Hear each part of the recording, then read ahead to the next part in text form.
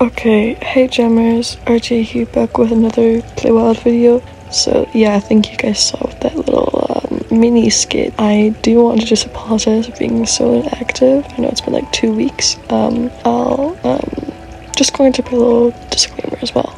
I do not condone selling items at all, and selling items is against the rules for Animal Jam, but if you do sell or buy items, please make sure to do so responsibly and don't push it on others. This is definitely no hate whatsoever on buying and selling items, so yeah, thanks and enjoy the video. I think most of you are also probably asking yourself the same question on where I went.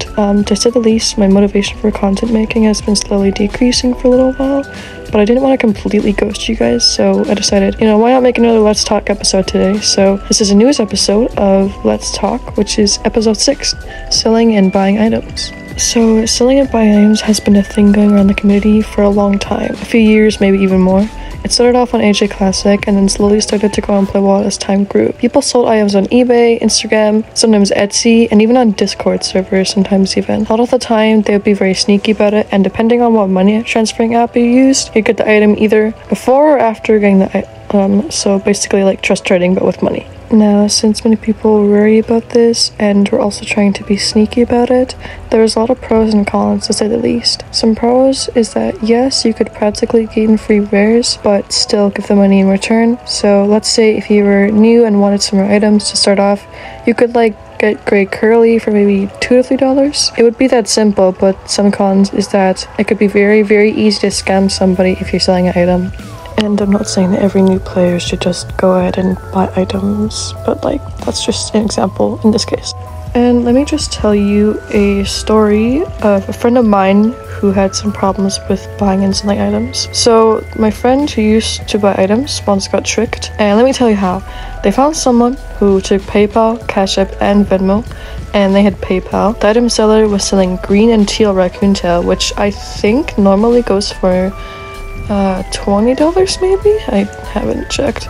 Maybe more, but I think it's around 20. But this particular seller was selling the tail for only 12, so my friend thought it was just a rare find. And then they did the seller asking if it was still available. I think the reason why they decided to try and buy it was because the seller did have a good amount of proofs, since normally when sellers sell items, they use proofs of giving the item to the buyer so other buyers aren't skeptical, and that's just a way of showing how many items they sold and that they're trusted. So as my friend was trying to buy the raccoon tail, they wanted to go after, but the seller kept on refusing, saying, oh, I got scammed, and etc. So they convinced my friend to go first and give the money before the seller gave the raccoon tail. That was my friend's first mistake. After the seller received the money, they said, okay, I'm getting on now, and then they blocked my friend shortly after. That just proves how easy you can get scammed out of your money, and it can sometimes even be as low as $2 from up to more than 200 and more, which is also why middles exist. If you don't know what middles are, they're basically someone who holds on to the item, etc. And I'm sure that if you've been in an AJ server which selling and buying items as any of the channels, you also probably see a ticket channel or something along those lines with trusted middles to help out. Some people do agree with selling and buying and some don't. Me personally, I think it's whatever you want to do. It's not really harming anyone if you're not pushing it on others, so I don't really care about those types of things. There's also another type of selling and buying in the game, but that's not money, but sapphires.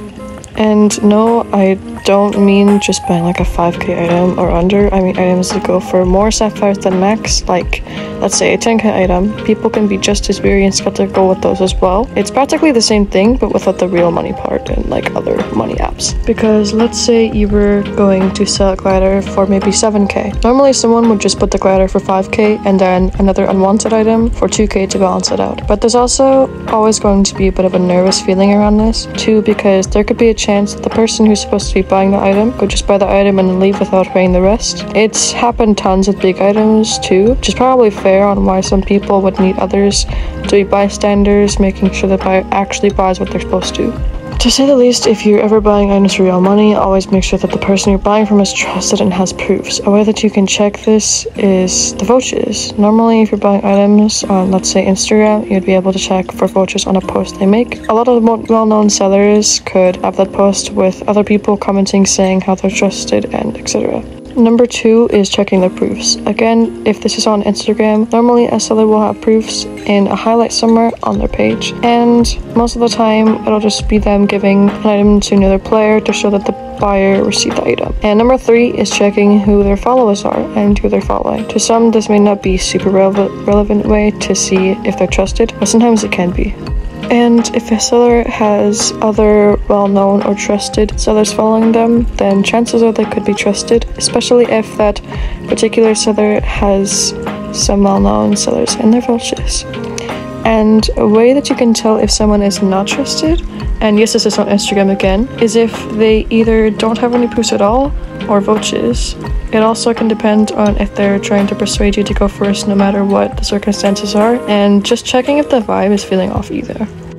So yeah, anyways, Gemmas, that's the end of today's video of Let's Talk episode 6. I will hopefully be out with episode 7 sooner or later. So yeah, don't forget to stay strong and run on. RJ is out.